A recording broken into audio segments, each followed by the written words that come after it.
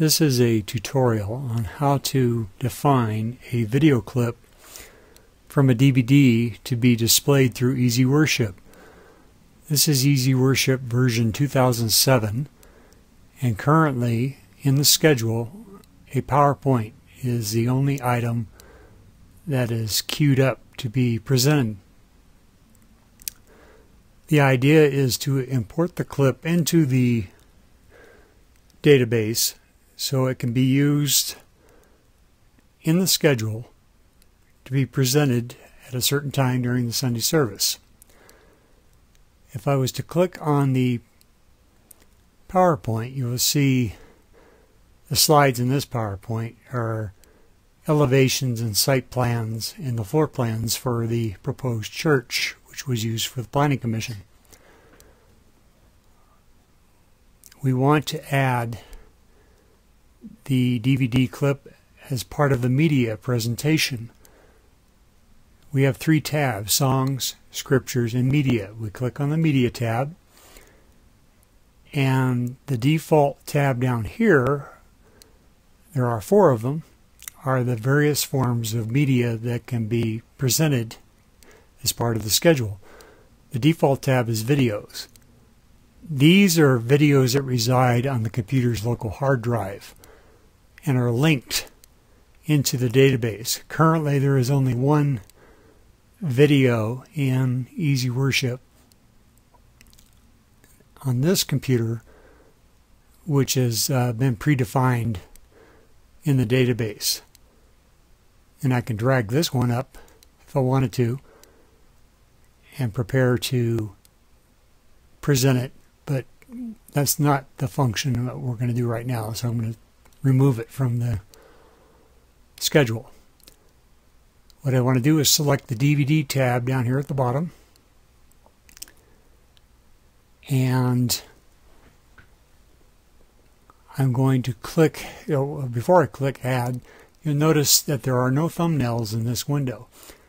If I insert a DVD that has been previously defined in EasyWorship, a thumbnail will appear at the time that DVD is available, signifying that it is an available asset to be added to the schedule. So I'm going to click Add, and this is a video player basically, which has the mark in point and mark out point. That's the start point and end point. And now what we see here is the menu. Now this DVD that we currently have has only one chapter, which will make it very easy to prepare. We have to give it a name. This was Baptism 2005.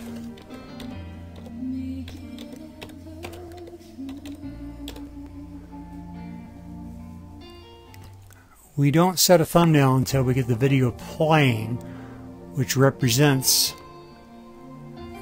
what the video contains. That thumbnail that we select will actually show up in this little preview window here. So I'm going to click on the button to start the chapter. I'm going to pause this. I clicked on the mark N.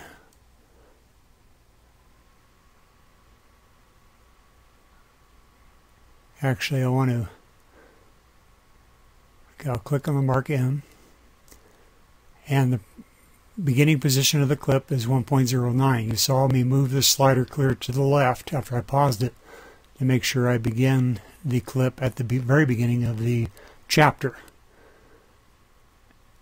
The clip in position is the end of the chapter. Since that's all we want to show is the chapter, the clip is actually defined at this point.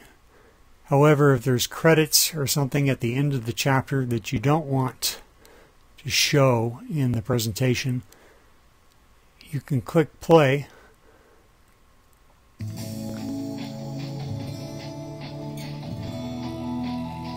Drag the slider, and you would hit mark out if you're at a point where you wanted to stop the video. What I want to do is find a thumbnail that looks like a baptism. And here we are into the baptism phase. First you saw the picnic.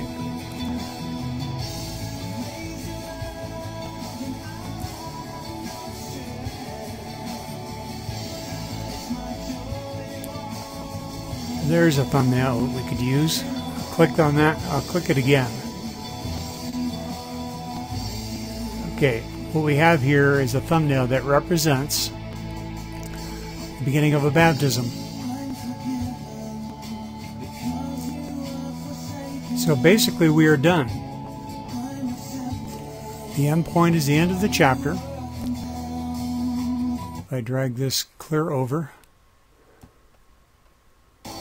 you see the current position is 413 and this shows 432.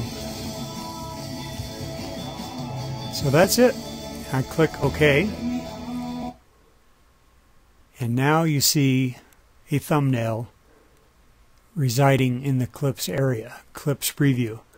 Now I can drag this thumbnail up into the schedule, save the schedule.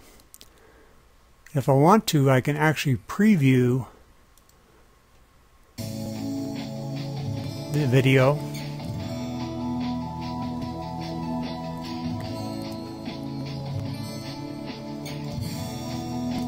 Okay, so that is working. Now, when we go live, by the way, this button here is usually pressed in, but I have it out for demonstration purposes so I don't use all my resources of the computer. Okay, I'm going to click Go Live. And now on the projector, you will be seeing the actual image. If you don't hear any sound, make sure that this little speaker icon appears as you see here. If I click this with no lines coming out of it, it's muted. So you want to make sure the speaker shows these little lines coming out. If you want to continuously loop the video, let's say it's before a service, you can click that. And what it will do is automatically rewind and continuously loop the video. But in normal services, we don't loop the video. And that's how you prepare a single chapter video. Later on, I'll do a video that shows you how to do multi-chapter video and select the various chapters and starting and stopping points.